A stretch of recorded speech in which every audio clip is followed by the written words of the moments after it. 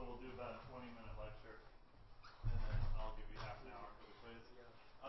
There's a sign-in sheet going around for the online people that are here today. If you want to look at your test while the quiz is being taken by everybody else, you can come up here and grab your test, and we can talk about it after class today, okay? Online people, you have a different quiz. It's already online, okay? So it's been available since about an hour ago, 8 this morning, and I think it'll be available until Wednesday at 10. So, okay, that gives you enough time to go ahead and do it. There's 2 parts. I think the first part, so I think this time you're going to have to set aside, because there was some concern about the length of the quiz for the online people. So this time, give you a little bit extra time. You're going to have to set aside about 45 minutes to take the quiz. Okay? So that's for the online people. For the in-class people, of course, you'll just have a regular quiz. Okay, so the last thing we talked about was figuring out the oxidation numbers for various covalent compounds. Now let's look at figuring out the oxidation numbers for polyatomic ions. Okay, so this one that we have up here. Yeah. Okay, so unfortunately this part doesn't go with it.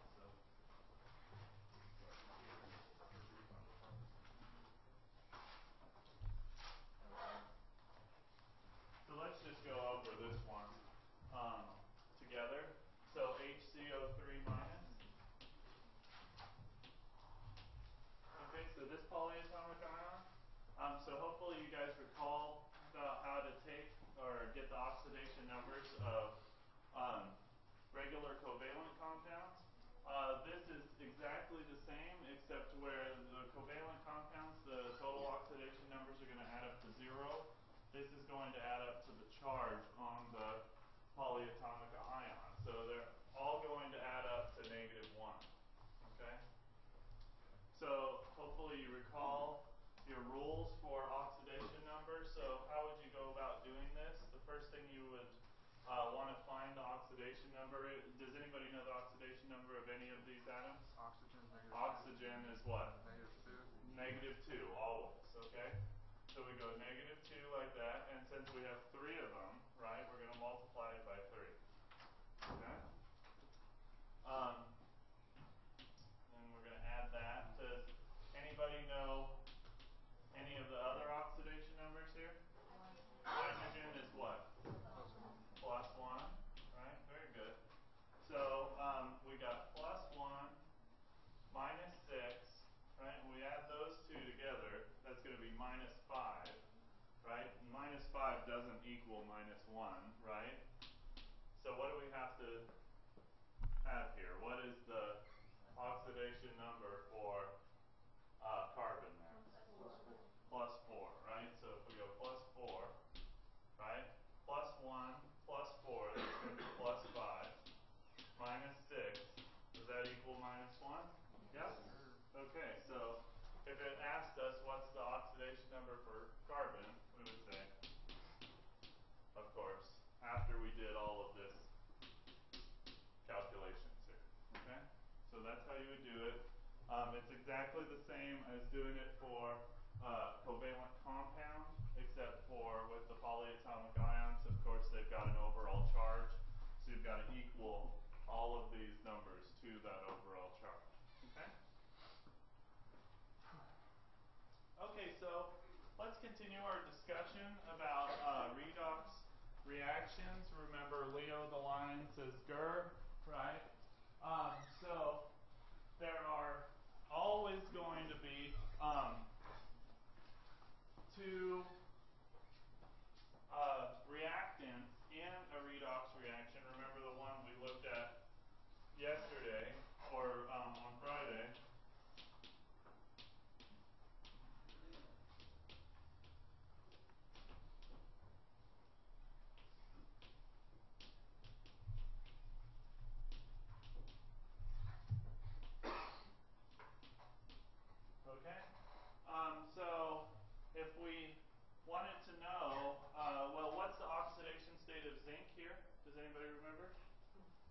from last time?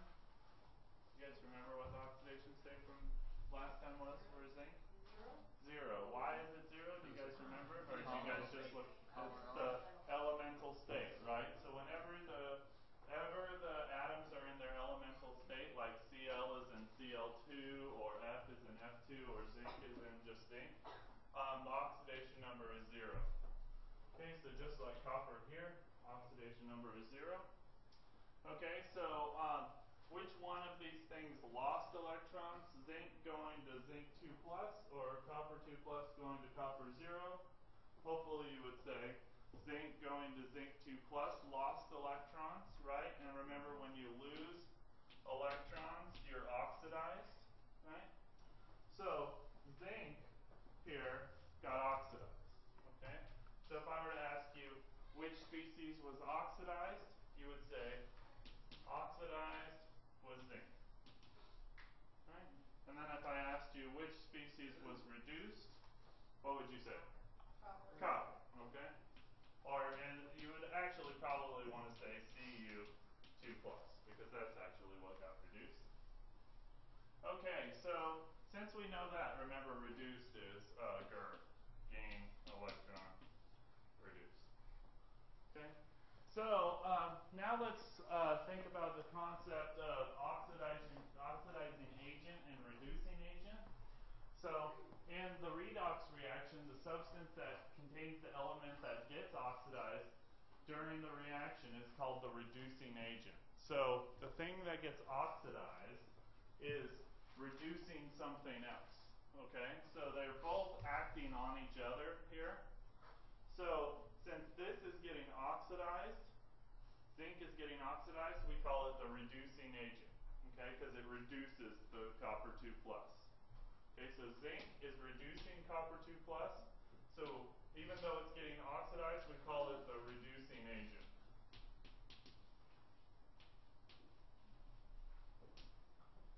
Okay. And then since copper 2 plus got reduced, or it oxidized zinc, right, we call this the oxidizing agent.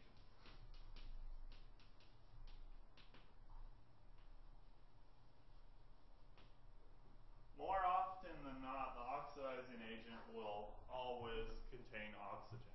Okay, in this reaction it obviously doesn't, but a lot of times it will.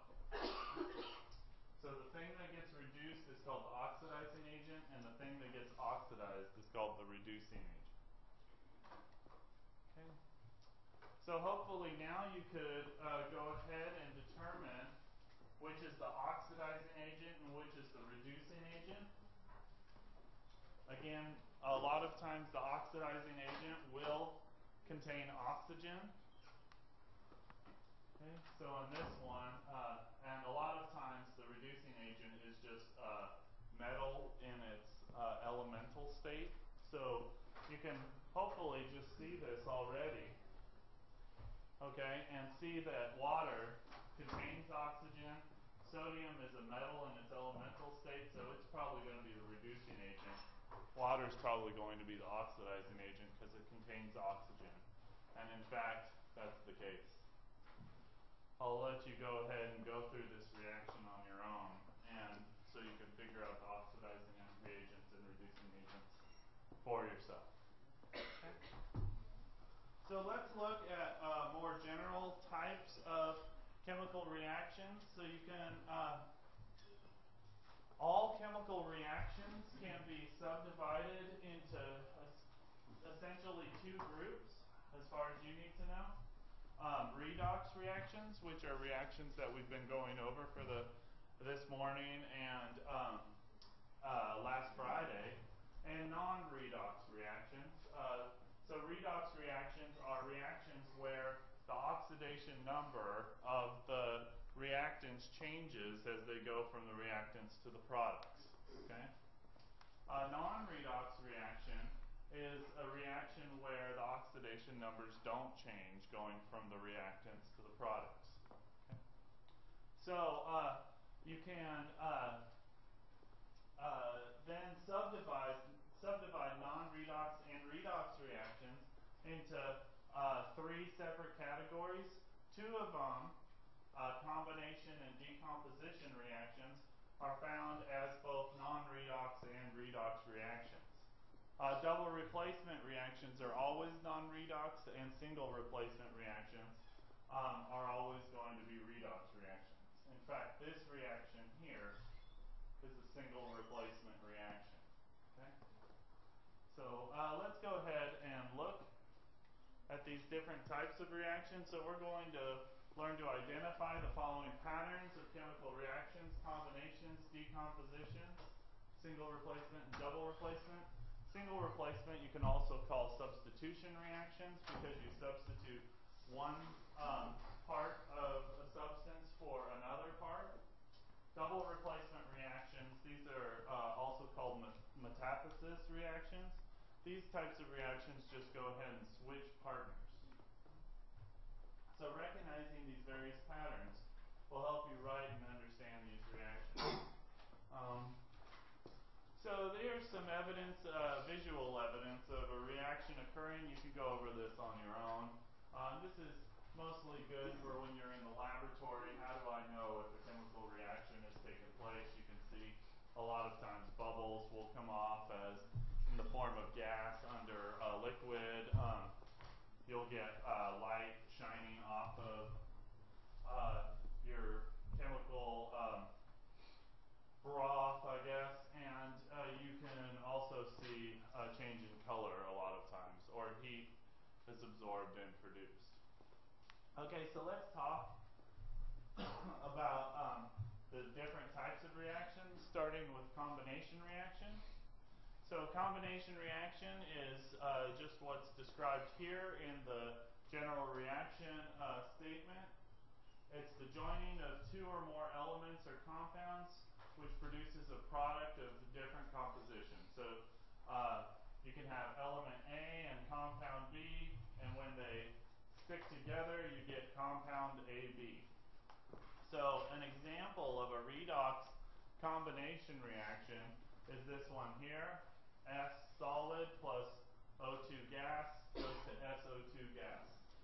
Let's look at that in more detail and make sure we understand what's actually going on here, and to say, oh, this is definitely a redox reaction.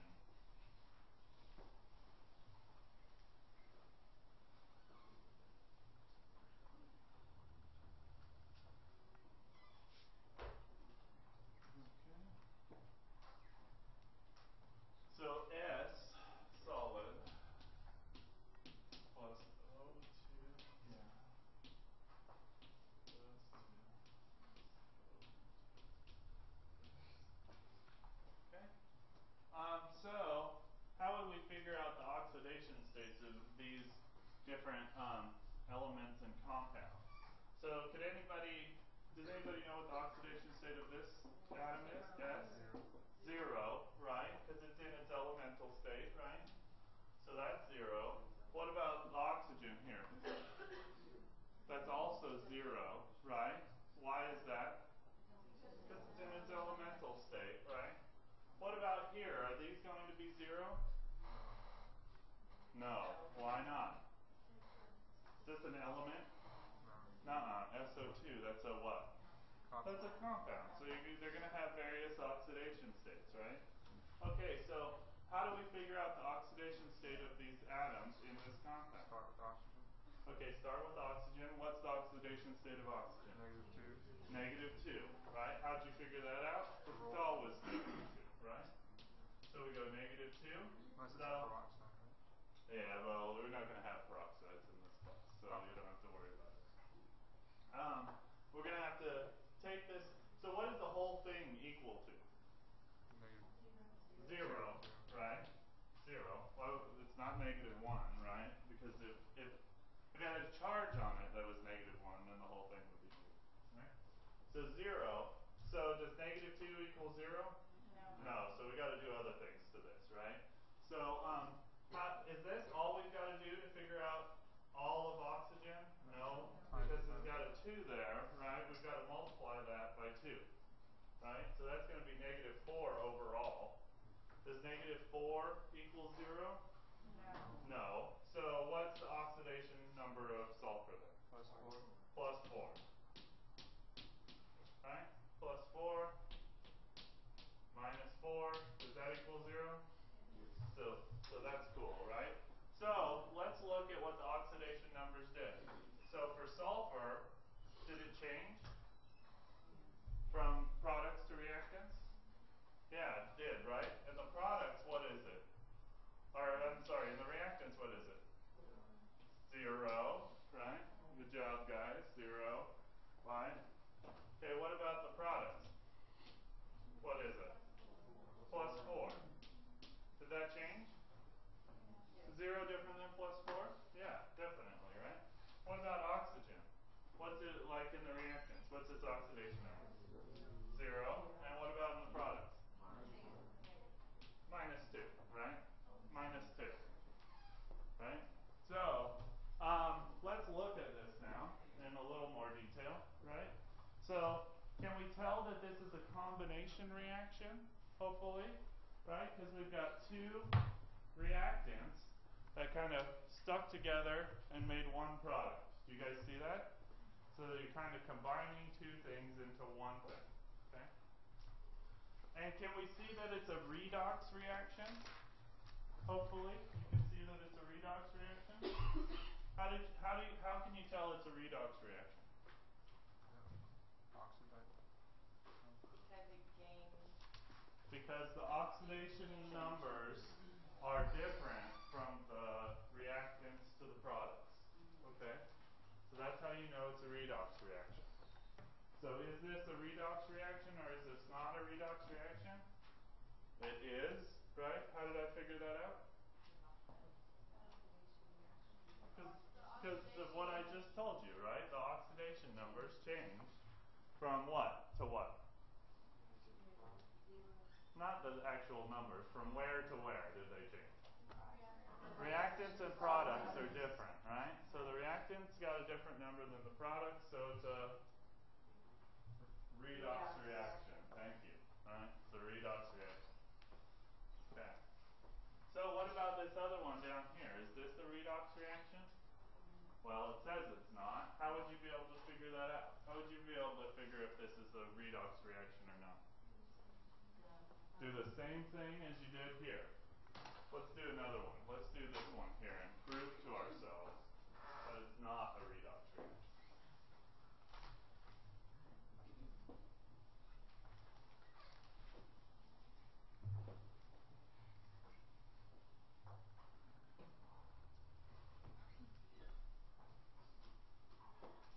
Okay, so what is it? N2 O3 H2O liquid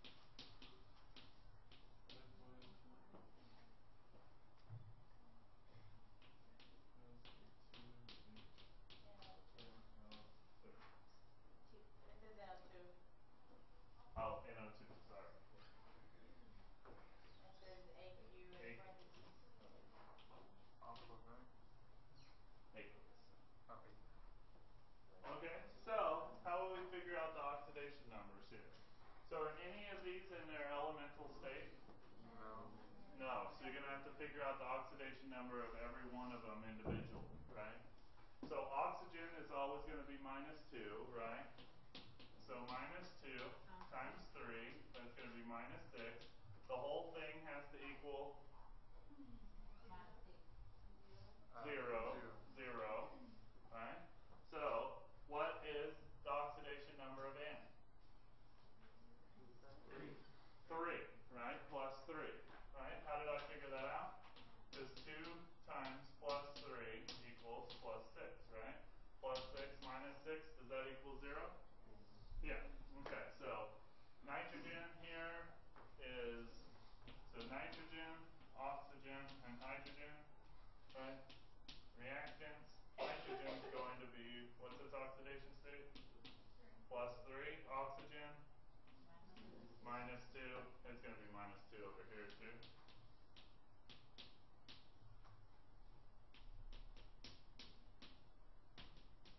Right? Hydrogen is +1. Okay, so let's do it on the products. Whoops. Okay, so oxygen here is what? What's the oxidation state of oxygen here? -2, always, right? -2 times 2. Remember, the whole thing has to equal what? 0, right? Good, we got it finally. Okay, so -2 times -2 is -4, right? What's the oxidation number of hydrogen in the compound always? +1.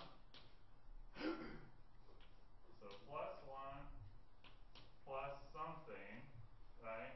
-4 equals 0. So what's the oxidation number of nitrogen? +3. Right? So, in the products, what's the oxidation number of nitrogen? +3, right? Oxygen, what is it? What is it, guys? -2, right? And hydrogen? +1. Is this a redox reaction? No. How'd you figure that out? Because the numbers are the same from the products to or the reactants to the products. Does that make sense? Yeah. So does that make sense? Okay, cool. So you already know how to take your get your oxidation numbers. You already know how to do that. We went over that on Friday in a lot of detail, okay? So this is just getting the oxidation numbers of each one of the components of the reaction and asking yourselves, did they change, did they not? If they changed, then it's a redox reaction. If they didn't, then it's a non-redox reaction. And you can tell, is it a combination reaction? Well, yeah, because two things went to one thing, okay? Uh-huh. Do you ever have to use a coefficient that's on the product? No, so this coefficient here, this is just telling you that you've got two of these things, okay? So just that one guy will tell you what his redox stuff is. If you wanted to, you could multiply this side and this side by 2, but when you do that, 0 times 2 is 0, and 0 times 2 is 0, right? So that coefficient, that doesn't contribute to any of the calculations for the redox numbers of the particular molecules that you're interested in. Okay, let's look at, so here's again the combination reaction. You can see, again, this is a redox combination reaction. I'd like you to try to figure that out on your own. Hopefully some of you can already see that it is, and what the redox change is for those various compounds in the reaction. The last thing I'd like to talk about today before the quiz is decomposition reactions. So decomposition reactions are just the opposite of combination reactions, where you've got a compound, AB, that breaks apart, okay, not necessarily in half, but it'll break apart to form two different things, okay, A and B. AB is always going to be a compound, of course. A plus B can be either compounds or elements. So it's the reverse of a combination reaction. You produce two or more products from a single reactant. And you can have redox decomposition reactions, like the one here, 2HI gas goes to H2 gas plus I2 gas, or a non-redox decomposition reaction like we have here. HCO3 aqueous goes to H2O liquid plus CO2 gas. And there you can see, well, here's peroxide for you, but I'll never make you figure out oxidation states for peroxides in this class because they're kind of weird. So you can see here, this is a decomposition reaction. This is the reaction that occurs when you pour hydrogen peroxide on like a cup or something. Okay. So single replacement and double replacement reactions we'll go over next time. So if you guys could close